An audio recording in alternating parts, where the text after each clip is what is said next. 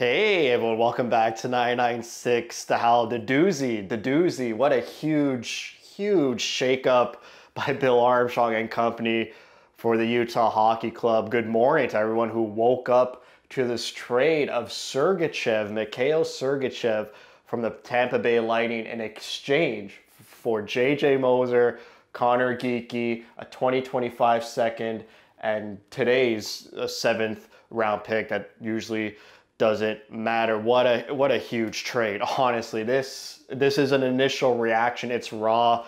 Obviously, with these types of trades, you got to just sit down and soak it in a bit more.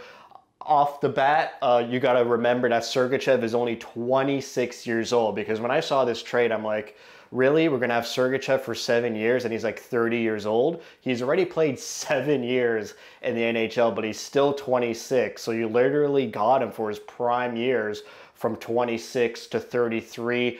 A great defenseman for the Tampa Bay Lightning. He gets paid $8.5 million per year, the highest paid player for Utah already. I thought Bill Armstrong wouldn't do this, just acquire a player that's already the most expensive player.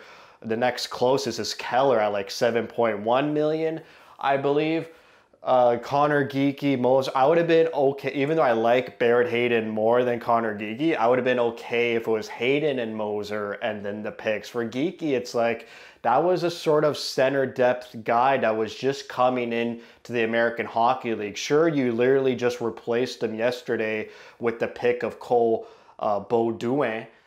Maybe we say Baudouin instead of the French sort of accent there. Not sure just yet. A lot of people call him Kobo.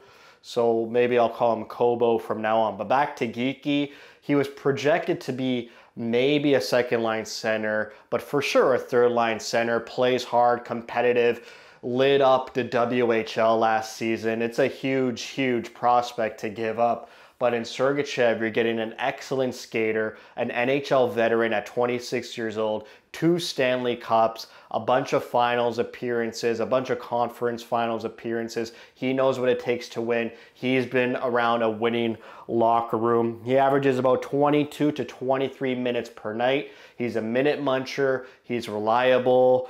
He probably won't score more than 10 goals. His career high is 10 goals, and that's on a team loaded like the Tampa Bay Lightning. So maybe you see him around the high single digits, 8, 9, 10, or 11 goals. Like I said, they have him for his prime. I feel like he still hasn't reached his ceiling at 26 years old. There could, and it's a very high probability, his best years are ahead of him. Maybe you're looking at some Norris nominations in the next few years, but immediately becomes our best defenseman, a reliable defenseman. He's a big body too, 6'3", 216 pounds. He plays with that physical edge, which none of our defensemen did.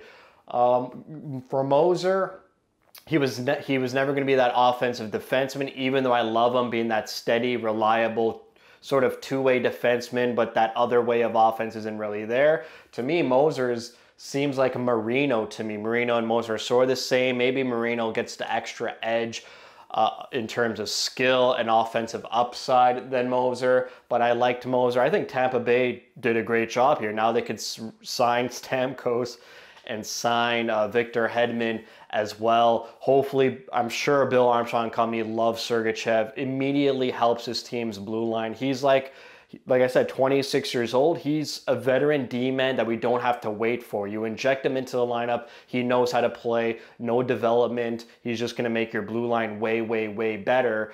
Instead of if we just hung on to Moser, it wouldn't have made our defense better. But again, the prospect of Geekie, now you're going to have to wait 2 more years for that Cole Baudouin to come in and replace where Geekie already had 2 years of development. So it's hard to say goodbye to Geekie, but I know once the season starts, we're going to be like, oh my God, Sergachev. We haven't seen a caliber of this defenseman in over a decade. Then we go to John Marino, acquired from the New Jersey Devils, traded for 2 second-round picks. I love how Utah's giving away picks, so I don't have to have a humongous prospect board whenever I do prospect reports. They get John Marino and a 2024 fifth-round pick, so that's today. His contract is 3 years, $4.4 million. So richer than what we would have gave Moser. I think Moser would have got between $3 and $4 million.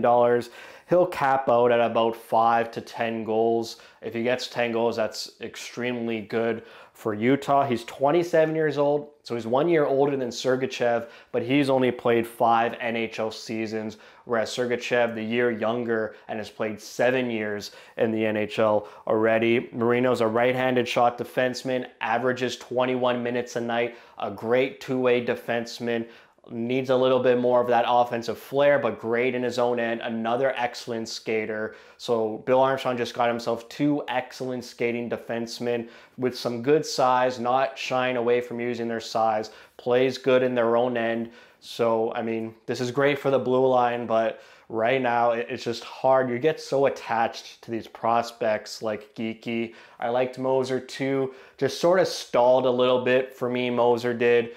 In the first year, he was incredible, and I was so excited to see him progress, but he didn't really progress and just became that sort of 4th, 5th number defenseman, not a top pair guy at all. Maybe you could shelter him on a second pairing, but yeah.